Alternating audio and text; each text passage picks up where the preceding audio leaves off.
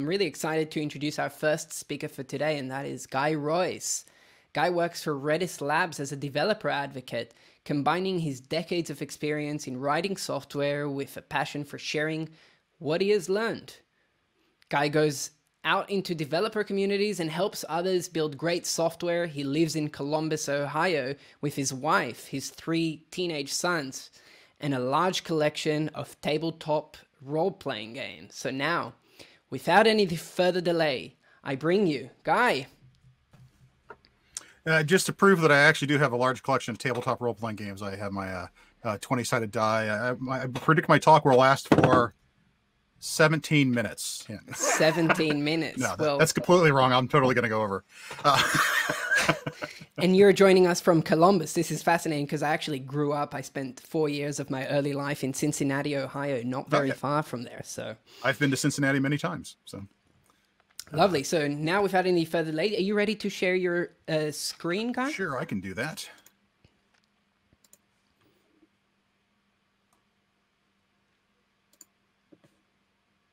Okay, which one is it? I think it'll be screen 2. There we go. The browser always wants the permission to share the screen, and then it says, and then it just gives you screen 1 and screen 2, and I'm like, which one's 1 and which one's 2? I'm so confused. All right. On that note, the stage is yours. Thank you, Guy. Excellent. Thank you very much. Well, welcome everyone to my my little talk here, Dungeons, Dragons, and Graph Databases. This is a fun little talk. I've already been introduced, but I do have a little introduction slide here. And I'm going to hop over here so that I can see my slides. My name's Guy Royse. I'm a developer advocate at Redis Labs. If you haven't heard of Redis Labs, you've probably heard of Redis. One of the things that Redis Labs does is we fund the Redis that you've probably made use of before.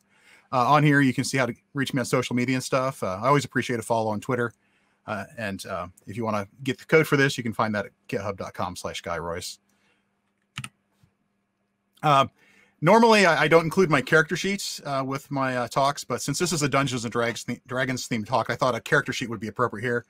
I've got basic information here. I've been doing the developer advocacy thing for about 5 years, so that makes me about level 5.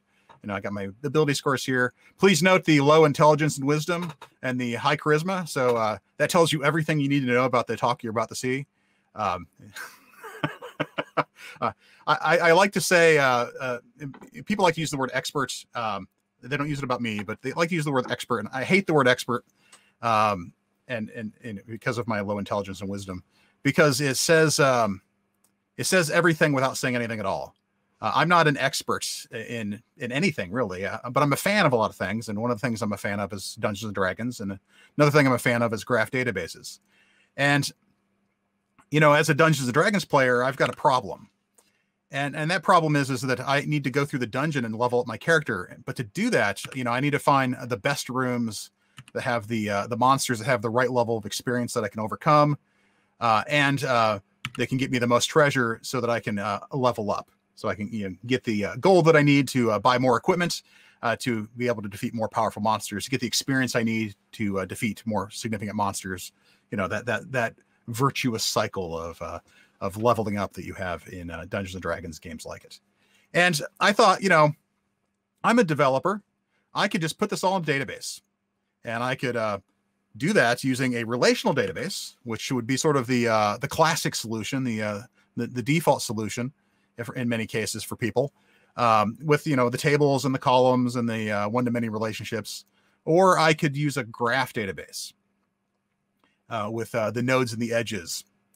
And so what I'm going to do in this talk is I'm going to sort of compare and contrast how SQL works and how relational databases work with how graph databases work, with the assumption that you've probably used SQL before and you've probably used a relational database. But if you haven't touched a graph database, being able to see how you do parallel things in these in a graph database will help you understand how graph works. This talk's an introduction to it. It's not a deep dive. I've got some really chunky, deep, beefy queries at the end, which I'll touch on. But those are sort of touch points for you to go and learn more on your own. So, but this, of course, all begs an important question, which is, what is a graph database? Right? Is a graph database, how is it different from a regular database? And it's actually the wrong first question to ask. The first question to really ask here is, what's a graph? And a graph is, well, it's a mathematical thing, right?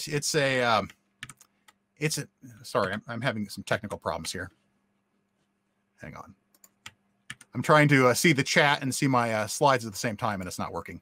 So if anyone has any questions, feel free to, organizers, feel free to just ask them on their behalf. I can't see the chat and my slides at the same time. So,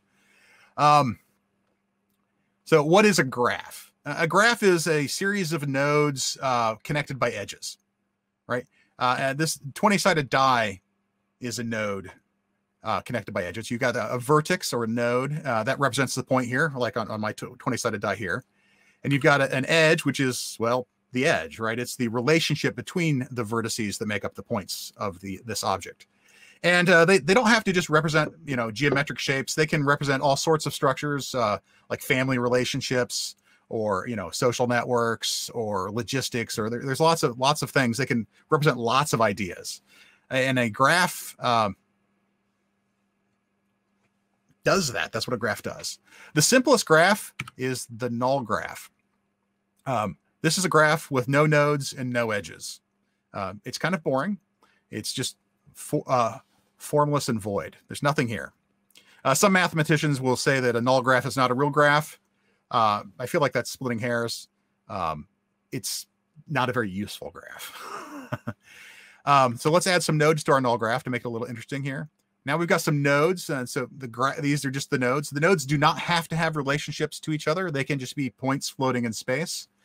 And this is still a perfectly valid graph. Here we've got nodes A through F, or A through G.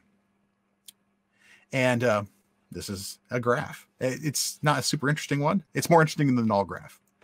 Let's do something that when you hear graph, you might think of a little bit more, and let's add some relationships. So here we've added some relationships showing that A is related to D, C is connected to A, G is connected to C, stuff like that. But you'll notice that not everything is connected to everything. And so this means that this graph has portions that are islands, or they're isolated. So node E isn't connected to anyone, so it's isolated. Node E is a subgraph of this larger graph. It's an isolated subgraph. These two nodes over here are also a subgraph of this larger graph, and they're not connected to the entire graph, so they're also isolated. And in fact, even the middle piece, which you'd sort of think of as the main part of the graph, is isolated as well because it's not connected to everything else. Let's go ahead and connect all our nodes together, and we'll create what's called a connected graph. So this graph is connected because any node has a path, either directly or through another node, to another node on that graph.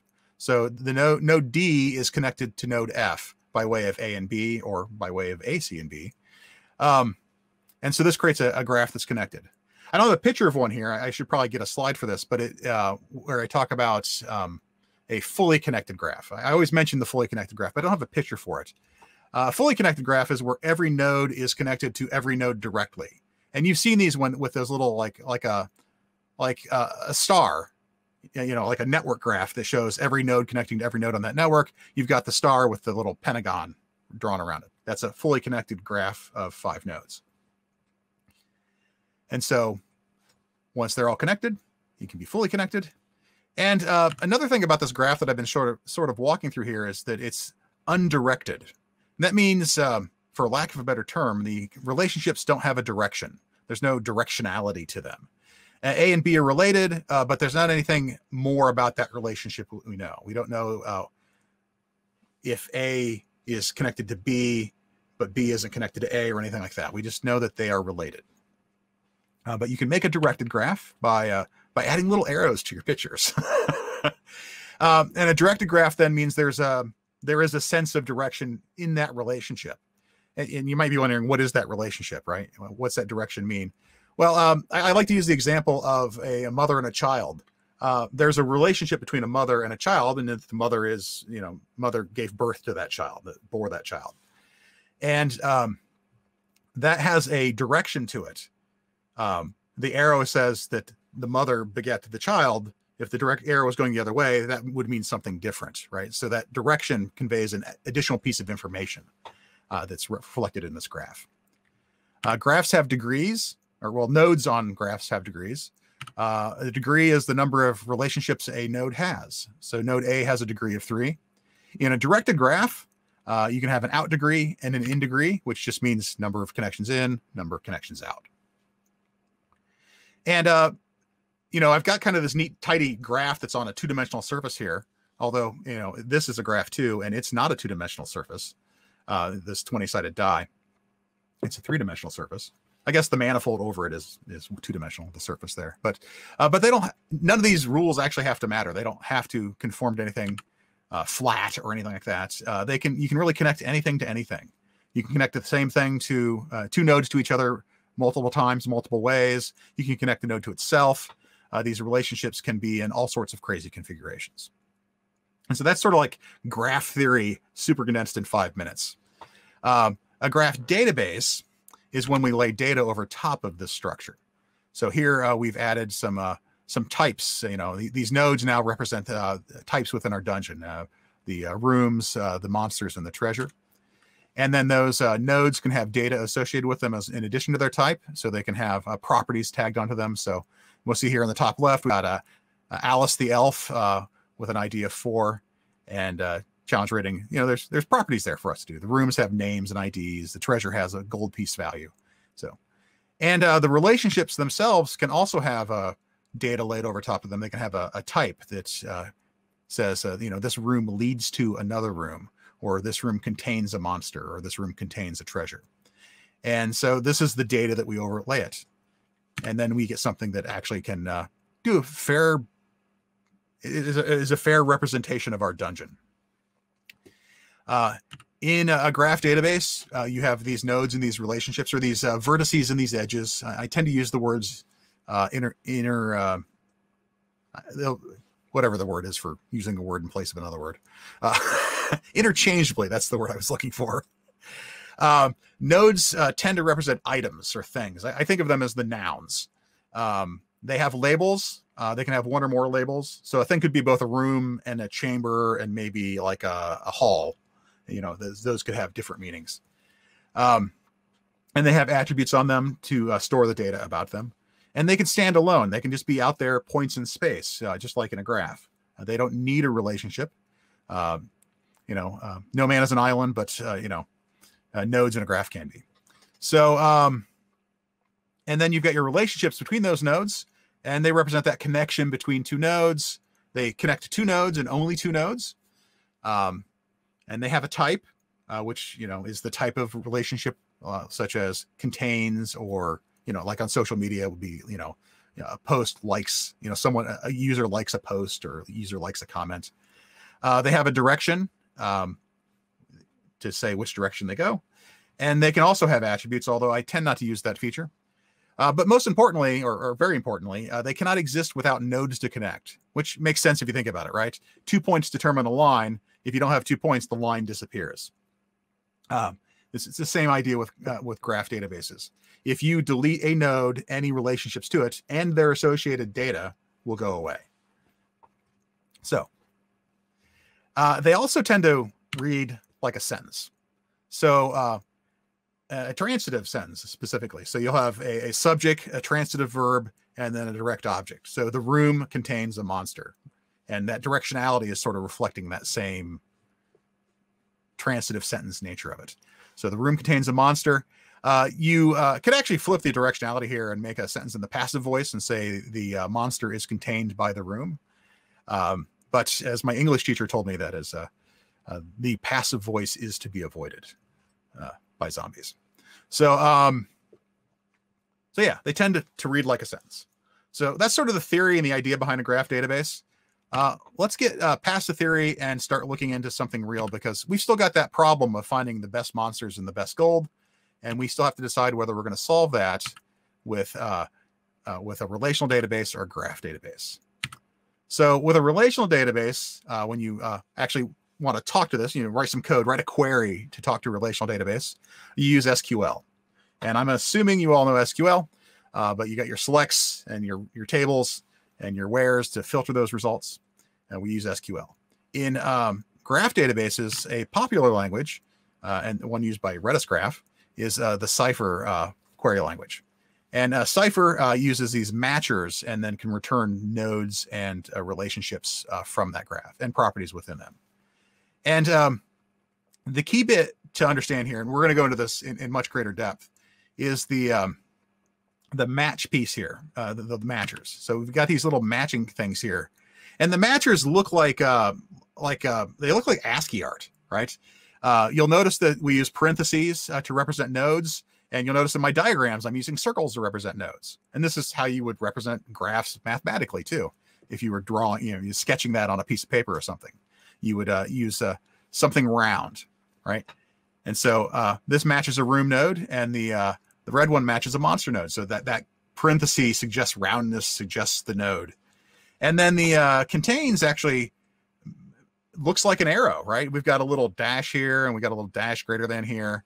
And then we got in square brackets, we have the name, the type of that relationship. And so this ASCII text here looks kind of like the graph does. It's got an arrow, it's got the roundedness. So that's kind of, I think they're kind of beautiful in a way. If they convey a lot of meaning, but at the same time, they're also visual. And this matching is the heart of all of these Cypher queries. What you'll do is you'll walk over, you'll provide a matcher, and it will match that pattern in the entire graph. And anywhere that we find a room that contains a monster, this pattern would match that. And so that's how we match things. That's how we query things in a graph database using Cypher. Let's do some CRUD operations. We'll compare SQL to graph, to Cypher. And so if we were doing SQL and we wanted to create something, we would use an insert statement. The corresponding code in Cypher would be to say create, and then you say create me a node. We've got the parentheses there again. And we say assign that node to the variable R and give it a label of room. So now we're creating a room, right? We're creating a node with a label of room. And then set some properties on it. So we use a little set keyword here. And then we reference that variable that we used earlier and said, make the ID 1 and make the name the statue room. So that's how we can create nodes using Cypher. If we want to read that back from SQL, we would do a simple select.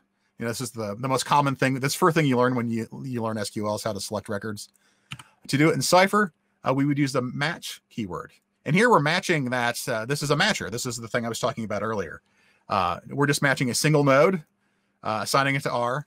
And then we're filtering that with a where clause, just like we would with SQL, where we're saying where the ID is 1. So this gets us one node, match all the nodes that are of a label room, filter it to give me just the one where the ID is 1, and then return it. To update a room, with SQL, we would upgrade the statue room to a statue hall. It's going to be much more fancy now. And we're going to set, where the ID is equal to 1. To do that in Cypher, again, we do a match and where. This is find this thing in the graph. And then once we've found it, instead of returning it, we're going to set the name to statue hall. Worth noting here is that we've got a schema here. We don't have a schema here. We could say set r dot is trapped and add a whole new property to this node as well. So the updating also includes adding new properties because it's schemaless. So, but again, this is that same pattern match where we're finding a pattern and then we're doing something with it, returning it or modifying it. And then deletion is again the same pattern where we match a particular room and then we say delete. And so instead of returning it or modifying it, we delete it. And that's how we can delete a node. Worth noting here that I'm using this match where syntax, but you can actually do a match and put curly braces for the properties. And this is a JavaScript-like syntax where you got curly brace, property value, comma, property value, comma, property value, and it ands them all together. So this is another way that you can match those values. And this works with creating as well. You don't have to use set. You can actually just create a node that has the particular values or properties on it that you want already. And note we didn't assign it to a variable right there because we didn't need to. And here we go creating monsters, which is using the same syntax, and we're creating treasure, which is using the same syntax. These slides are really just here because I'm a completionist. So here's what our relational database looks so far. We've got 3 tables with some rows. Our graph database, we've got a bunch of nodes floating out in space. Cool. Let's do something a little more interesting. Let's put a monster in a room. So if we want to do this with SQL, then we need to alter our table. We need to add a foreign key to the monsters table so that we can create a relationship by using an update of that row by saying, you know, this monster is in room 1, Alice the ogre, or Alice the elf is in room 1, Bob the ogre is in room 3. By the way, fun fact, my grandparents' names were Alice and Bob. So my grandmother was kind of elfin, but my grandfather was totally not an ogre. He was a wonderful old man. I miss him very much. Yeah, so we've put the monsters in a room. So how do we put a monster in a room with a cipher? Well, putting a monster in a room is just creating a relationship. And so we can do matching and creating. So here on our first line, we're matching a room with an ID of 1 and assigning to a variable R. We're matching a monster with an ID of 4 and assigning to the variable M. And then we can use those 2 values to create a relationship between those 2 nodes. And so we say R contains M. And that puts a monster in a room. And so you just have to create that relationship as a separate create command.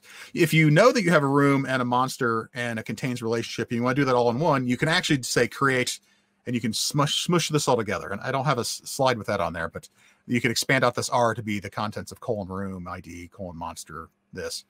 But then you'd have to specify everything. And if they existed already, you would create new duplicate nodes. So, so matching on the 2 things you want and then creating the relationship is a very safe way to do this. Put a treasure in the room is the same pattern, add the foreign key.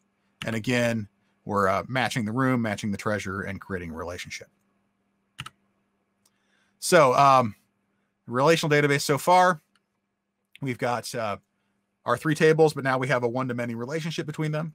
Our graph database so far, we now have rooms, and we've got isolated portions of our graph here where it's each room and the things that are in it is a subgraph, an isolated subgraph. So we've got enough that we can do some interesting queries. So let's do some munchkining here. Let's find the rooms with the most treasure or the best monsters. So if we want to farm all the XP in SQL, we need to do a join. So we'll select from a table, and we'll select from 2 tables where the room ID is equal to the ID of the room. And this says, you know, we can get a join. We merge those tables together, and then we can order it descending. So we get a list of the highest XP monster first, and then, you know, gives us a shopping list. You know, go defeat the ogre first, and then go defeat the elf.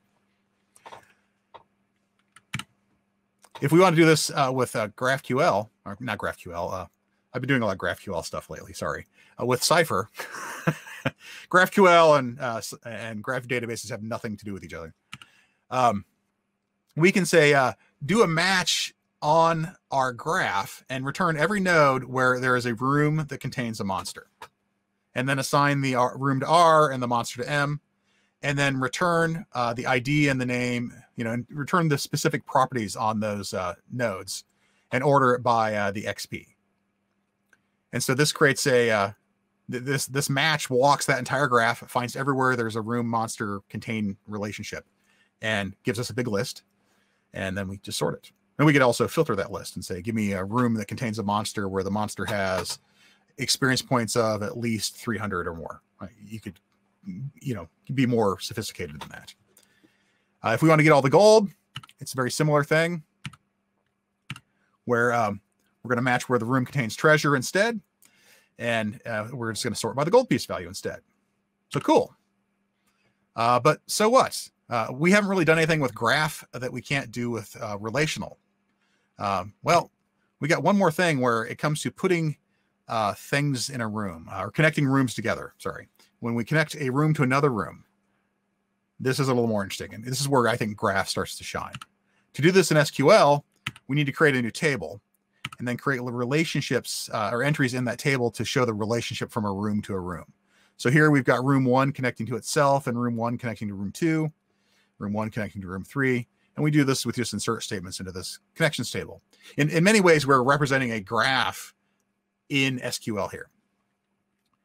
But when it comes time to connect rooms to rooms in with Cypher query, with Cypher, it's actually no different than putting a monster in a room or putting a treasure in a room. We match the two rooms that we care about using matchers here, and then we create a leads to relationship between them in the same way that we created a contains relationship for the treasure or for the monster. And so connecting the rooms and connecting monsters and connecting treasures to each other is all exactly the same process in a graph database, whereas in a relational database, you need to represent these things with specific tables. And so our relational database so far looks like this. Our graph database looks like this. This is looking sort of like what we came in with. And so now we can start doing some really interesting queries. Because we now have relationships between the rooms, we can start doing pathing queries. And we can, start say, find the path to the room with the most gold, or give me a list of rooms that are nearby that have particularly potent monsters. And the trick to doing this syntactically with Cypher is this little star right here. The star says, don't just match a leads to relationship between two rooms. Match a room that leads to a room that leads to a room that leads to a room as many times as it takes to get to all the rooms without creating circular references, right? So don't go in an infinite. Obviously, you could see how this could turn into an infinite loop where I've just got a bunch of rooms in a circle. Then I could create a path that is infinitely long. That won't break your database. It finds those, it catches those. But the star says, just give me all of those hops and however many it takes. You can also narrow it down and say, I only want hops that are at least 1, but no more than, say, 3 in this example. So you can use the syntax to say, give me things that are nearby, or to limit how far out you want to look. And this will return all the nodes. This will match in that graph every room that's between 1 and 3 hops away.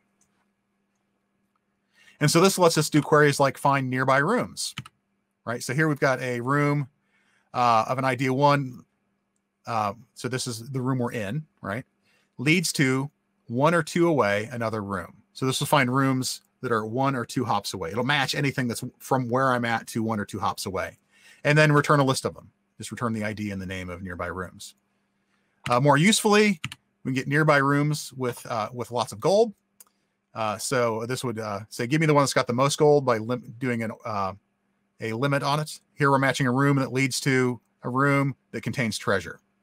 And then we can just sort by the treasure. Here we can find the longest path through the dungeon. One of the cool things is you can take the results of this match and assign it to a variable, and then ask questions of it. So here I've got a variable P, which represents all the paths that I've matched on. And I can say, well, give me all the nodes that are in that path, or give me the length of that path. And then I can find the longest path through the dungeon, or the shortest. I could find the room with the biggest treasure using these with clauses. So I can match all treasure nodes and then use a max aggregation to give me the maximum value of treasure that's in all of the treasure nodes. And then I can find rooms that contain treasure and look for ones where it matches that max gold piece value. So this lets me find the room with the biggest treasure. And I can even find, combining all these together, I can find the max treasure. I can find the rooms that contain them and say that's my destination. And then I can take the room I'm in and find the room I want to go to using where clauses here. Get the path, and then that'll give me all the paths from where I'm at to that room that has the most gold in it. I can sort that and limit that, and then get a path to the room with the most gold. So I can highly optimize my dungeon crawl experience. So normally I do a demo, but I'm probably a little long on time here. I'll do a real quick, just to show you that this stuff really works here. I'll run one query through Redis Insight here. I've got some cheater queries here. So let's do the shortest path to the most gold, which is by far the most sophisticated of them. And I'm going to go ahead and run this against a preloaded room that I've got, dungeon I've got up on Redis Cloud. And we run this query, and there is our dungeon. This is the shortest path. If I look at this view, it's probably a little better. it shows me the shortest path is 4 nodes going from node 1, room 13, room 14, and room 2. So this totally works. This is not vaporware. This is actual real stuff here. I can do a match n, return n, and you can see the entire graph here. So this is the entire graph that I generated with my code, which is out of GitHub, and you guys can look at that on your own afterwards. Here I've got my randomly generated dungeon. I can click on them and get data about them. And so, you know, this is sort of what it looks like to sort of play with a little command line tool that lets you view, well, not command line, but with a tool that lets you view your graph. So some practical applications. You got social networks, of course. That's sort of the classic example of a practical application. You got genealogy, which is sort of social networks cast a long time. You've got transportation networks. Transportation grids are natural graphs. You know, the intersections could be the nodes, and then the streets could be the relationships, or maybe the other way around. Logistic networks, where it's like this farm and this warehouse and this processing facility and this store. You can track where goods go through a logistics network. And really, I think for anything that's reasonably small domain model, graph can be a good candidate for lots of problems, even ones that you might traditionally use a relational database for, like Dungeons and Dragons. Resources here. You can key ones here. If you want to play with Redis Graph, you can go to redisgraph.io. It's got all the information on how to get running with it.